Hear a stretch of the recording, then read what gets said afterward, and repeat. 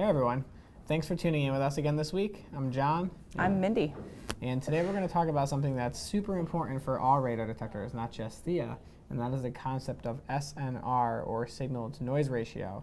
Now, SNR is, in my opinion, probably the most important, or at least one of the most important aspects of a radar detector. Having good SNR is important for absolutely everything. Yeah, so signal to noise ratio, for those of us who don't live the engineering life that you live, talk to us a little bit about why, the signal strength versus the noise that it's also taking in. Like, what's the difference between like good and bad, or what makes it good or what makes it bad? So without getting super in depth, the concept of SNR is actually pretty simple. You can think of it as just being the difference between the peak of the signal that you care about, whether that's music or a radar signal, or a visual signal, any kind of waveform, the peak of that signal, the loudest point that it is, how far above noise or ambient or nothingness essentially that it is. So when you see a very, very, very loud signal in a really quiet room, there's a big difference between the loudest it gets and the quietest, and that's got really high signal to noise ratio. But in a more noisy environment, signals are naturally going to have a smaller SNR. So when we're talking about SNR, I obviously understand what a signal is, but what is noise in this SNR case that we're talking about? Yeah, that's a really good question.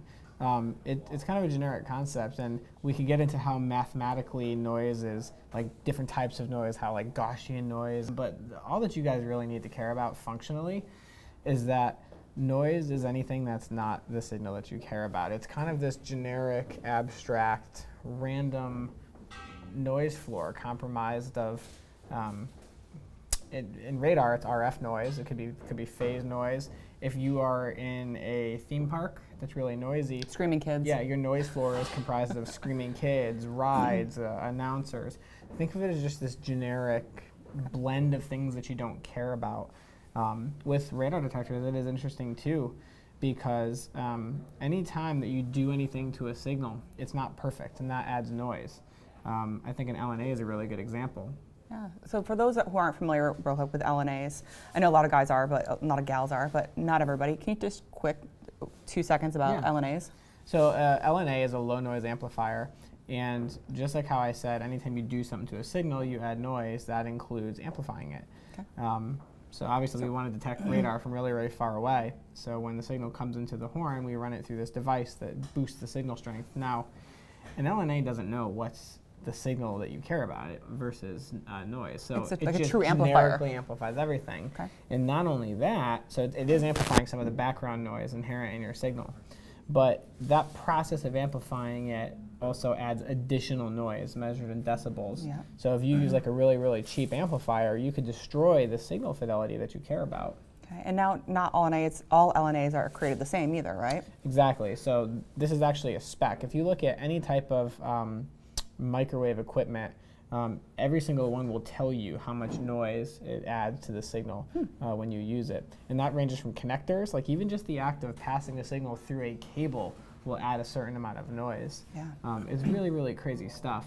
And you have to be super careful every single step of the way to minimize that noise figure through your entire system. Otherwise, you wind up with bad sensitivity and bad selectivity. Yeah, so thinking about when you're trying to see the signal that you're actually looking for, with a higher noise floor or lower sensitivity, right? All those things come into play with how quality your signal is that you're actually looking for, right? Exactly. I mean, one kind of easy way to explain it as selectivity versus sensitivity is, let's just say that you're listening to a piece of music, and I ask you, I want to know, is music playing if you have headphones on? If you can hear something, even if it's distorted, you can still answer the question. Yeah, there's music playing. Yeah. If it's a really, really bad sound system, the distortion might be so bad you don't even know what song it is, but you can still kind of hear that there's a beat and a flow to it, and hence your sensitivity is okay. Selectivity is if I say, what song is playing? Okay. So that's kind of where it gets into, like, is this a BSM or is it a CW signal, or which CW signal is it? Okay. If you don't have good SNR, you might not be able to hear the words of the song, and then you can't tell what it is. Sure. So it's kind of like the quality versus just, is there something here? Mixtapes from the 90s. It affects both of those, yeah. So I guess that leads me to think, like, when you're talking about like traditional or legacy radar detectors versus Theia, what's the difference? Because I know there's like the V1 G2, the 360C, the R7, those all have LNAs on them. Yeah. What makes Theia different? What makes her so special? In terms of SNR, the main difference that Theia has versus legacy detectors is a tremendously higher signal-to-noise ratio. We use really expensive components that added minimal amounts of noise, everywhere from the LNA to the synthesizer to even like just other amplifiers that we use. And then we spent a lot of money on high-quality circuit boards to minimize the losses that the signal happens to the signal when it goes through there. We designed Theia to be a high SNR system from the beginning. Yeah, exactly. That was kind of our whole design goal with it. So it was something that we paid attention to specifically. So when you think about CW and CW discrimination, is this why legacy detectors can't see, oh, that's a stalker, or that's a falcon, because the noise noise floor obscures the differences in CW signals. So when you look at like a BSM, there's a ton of differences there. That's easy. It's like if you listen to distorted music, you could tell if it was classical music or rock music because they sound so different. That's kind of how BSMs and CW are. Even with poor signal-to-noise ratio, detectors can kind of still tell what's what. But when it gets down to CW, those signals have such little differences that if you don't have incredible SNR, you're not going to be able to tell the difference. And I think this is something that we can really, really easily visually show you over on the whiteboard. Yeah, let's go do it. All right, so we talked a little bit about what SNR is and why good SNR helps and bad SNR hurts, but I think it helps to really visually look at the signals and understand. So we drew a little illustration for you. Over here on the left, you have bad SNR, and then you have good SNR on the right. And one thing that I want to point out is that the signal strength on both of these is actually the same. This scale over here, what you're looking at, is amplitude or signal strength, and that's measured in something called decibels. And then on the bottom, you have frequency. Now, both of these signals, if you look at the peak here and the peak here, they're both at about 30, maybe minus 35 decibels. Which means that they're exactly the same strength. And this is actually what a radar signal looks like. This is exactly what your detectors are seeing if they do what's called an FFT. Now, this line here is the noise floor. And what the noise floor is the volume level, essentially, of everything that you don't care about. Now, the ambient noise we're talking about, or background music, or ambulances, or whatever. Exactly. Now, Mindy asked a question earlier, which is why does Theia care about having a good SNR? And this is an example of how selectivity, which means the ability to distinguish one signal or one type of a signal from a different signal, is so important. So, Mindy, let's pretend that you're Theia for a minute. And we have a radar signal, and I'm asking you, is this a false alert or is it a Falcon HR, right? So, if you have bad SNR, it's hard for me to tell that. Yeah, but if you have good SNR, I mean, if you look at the peak of these signals, right? Yep. Which is this and this. If I hide all of this, you can't tell the difference between the little tip of the mountain here and the tip of the mountain there. Yep. But if the noise floor is lower because you spent more on quality components, do you see any differences between these two? Absolutely. You can see the two smaller, spikes, and then the major spike here. Exactly. It's magnified, so to speak, right? So these two little peaks on the side of the main carrier are called sidebands. And I knew that. I was just making sure that y'all are paying attention. And those sidebands are a distinguishing feature that we can actually use to tell one type of CW signal from another. But the thing is, the sidebands are not as strong as the carrier, which means they're not at minus 35 dB. They're at minus 60 or minus 70 dB. But because the signal is amplified or magnified, in my case as Theia, I can now see these. Oh, because your noise floor is lower. Yes. So one kind of thing that I think is very important to understand is that what this signal looks like underneath the noise floor is exactly like that signal over there.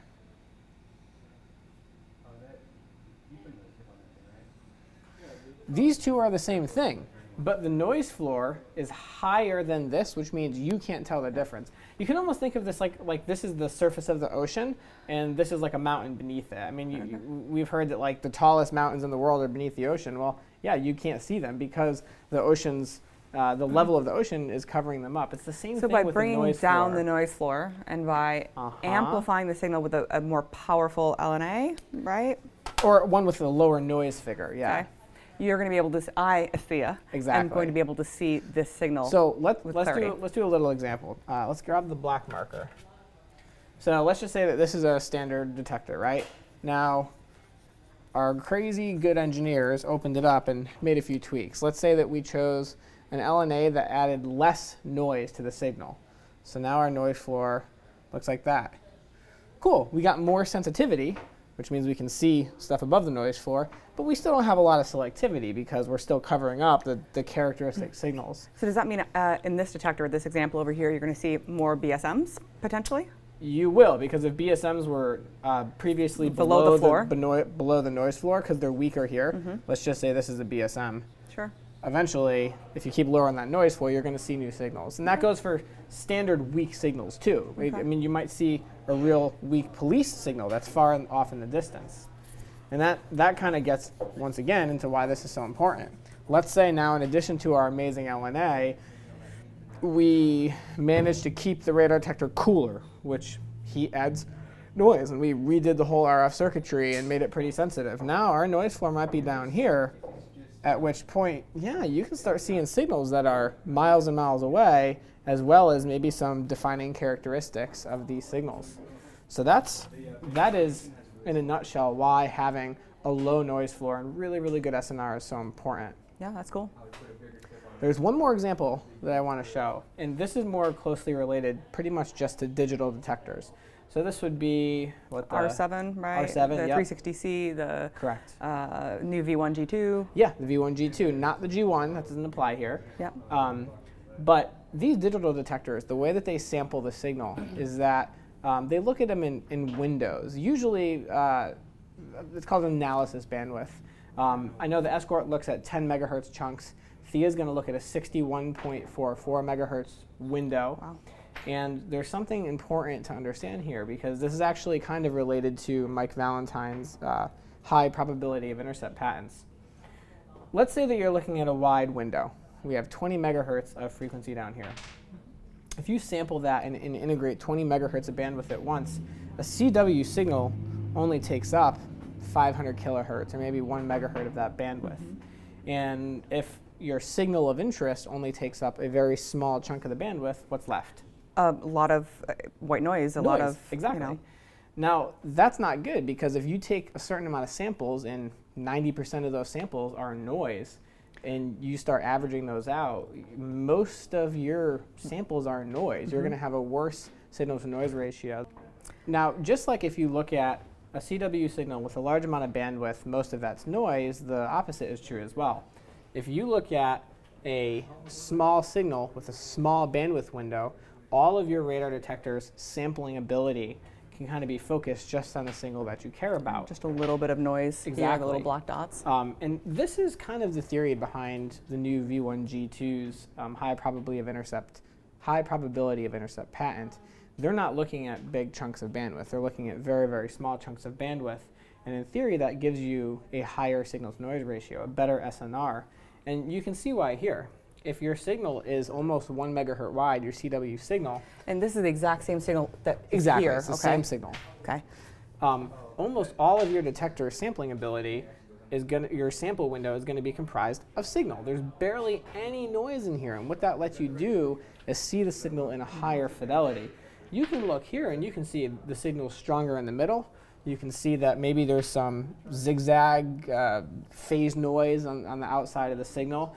These are things that you can use to identify CW properly. Now, the downside to doing things in hardware is that you're fixed to one of those. So like traditionally, let's look at... Well, I can see there's benefits for here. I can see there's benefits for here. Like here, this is going to let you identify modulated threats like cameras better. GATSO, red flags, exactly. MRCD, MRCT. But this is going to get you more sensitivity on CW police signals. And up until now, or really up until Theia, detectors have had to always choose one or the other. Why can't we have both? Exactly. Like with the SAW filter, that's a hardware thing that they put in, just like how on the Escort Max 360C or the Uniden R7, they don't have a SAW filter. They designed it to only look at 10 megahertz chunk in Escort's case. With Theia, because we use such a big FPGA, we can actually run both of these at the same time, and then have our processor just ask which is which. So you can literally say, hey, there's energy here. Okay, is it CW or is it modulated? And modulated, flip to the... If it's modulated, send me a big, huge 60 megahertz chunk. Yeah. That way I can see everything at once. Yeah. If it's CW, I want you to zoom in and just send me that little chunk to maximize our SNR. Which, when we come back to like CW discrimination, that's how she can say, okay, it's Exactly. a Stalker, it's a Falcon, it's a whatever gun it is, Exactly. right? For the first time, Awesome. it's the best of both worlds. And I think you're going to be able to see how cool this is when we take a look at a real signal here in a minute. Cool. All right, so we already looked at the whiteboard, and we understand conceptually what signal-to-noise ratio is, but I thought it would be useful for us to take a look at some actual signals. So what we have here is an MPH-B3, which has a pretty distinctive signature for a CW gun. And then we're also going to take a look at a Stalker 2. Up on the screen here, I have Phosphor running, which is part of the GNU Radio software package that we use to analyze these signals. And there's nothing actually on the screen right now. This line here in the middle, you can ignore. That's not part of a signal. So we're looking at 33.8 gigahertz right now, and I'm going to go ahead and power on the B. There you go. So here you can see a signal with excellent SNR. And if I expand the scale here, you can actually see that we have, what are we at, about, I would say about 55 dB is the peak of the signal, and the noise floor is at about negative 85. So you've got about 30 decibels of SNR there. That's a pretty good dynamic range. One thing I want to draw your attention to is these little spikes at the side of the signal. Now, those are real. That's not an artifact of overloading the receiver or anything like that. That is actually sidebands that occur on this signal. And that is a distinguishing feature. And watch what happens if you have poor SNR. I'm going to put my hand in front of the signal, which will damage the SNR. And you're going to see that actually go away. And now, all that that looks like is a single peak. You can't tell that that's a Stalker gun. This is something with very poor SNR. That's why we spent so much money creating really, really low noise parts for Theia, whether it's selecting a premium LNA or minimizing the losses through the RF path. This is what most detectors see when they have a CW signal. That's what Theia sees. Let's take a look at another gun. I'm going to go ahead of here and power up the Stalker. Stalker is a really powerful gun, but it is at a different frequency, so I'm going to go ahead and tune Phosphor. Should be at about 34.7. There it is. So, again, if we have poor SNR, which you can see by the signal being at about minus 80 dB, it looks exactly like the weaker signal from the Stalker. But if I increase the SNR, what you see is something really, really interesting. You don't just see this little shape right here, which is kind of the width of the signal, but you also see additional noise. It's very, very faint, but you can see that the signal is wider on either side of this red beam. Now, on the whiteboard, one thing that I mentioned was that when you're looking at a wide chunk of bandwidth at once, you're integrating more noise than you would if you look at something narrow. And I want to take a look at that here as well. So I'm going to switch back to the MPH just so I don't have to hold the Stalker, so I can use both hands on the keyboard. OK, so here we have the MPH-B again. We're back at 33.8. And you can see the signal pretty well. But the span that we're looking at here is about 33.78 all the way to 33.82. So you're looking at about 40 megs of bandwidth. That's a lot. And comparatively, the width of the signal only occupies maybe, I don't know, probably about 1 megahertz. So this is how like an Escort Max 360 would see a CW signal. And what we can do with Phosphor that's really cool is simulate what it looks like looking at a smaller chunk of bandwidth by actually zooming in on the signal. OK, I'm going to pause this here.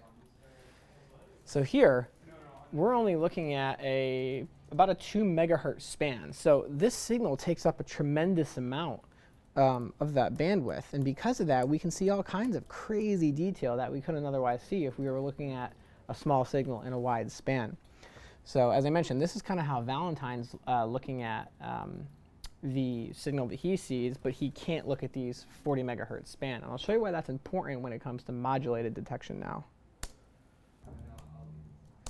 Okay, so here we have MRCT. One thing that you're going to notice is that it's a pretty wide signal. There's one carrier here, one carrier here, one carrier here, and one carrier here.